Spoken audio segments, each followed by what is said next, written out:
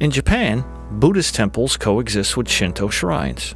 Both share the same features of traditional architecture. Not only can torii, the gates usually associated only with Shinto, be found at both, but the entrance of a shrine can be marked by a roman, a type of two-storied gate. Similarities between temples and shrines are also functional. Like a shrine, Buddhist temples are not primarily places of worship. Its most important buildings are used for the safekeeping of sacred objects. A temple is also a monastery.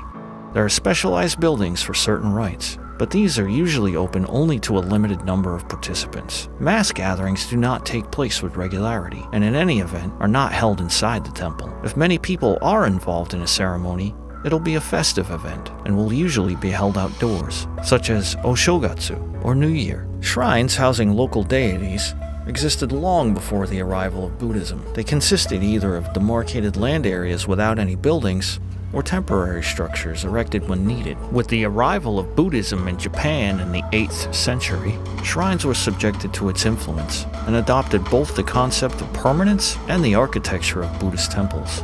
To find out more about Okinawa or MCCS events, visit mccsokinawa.com.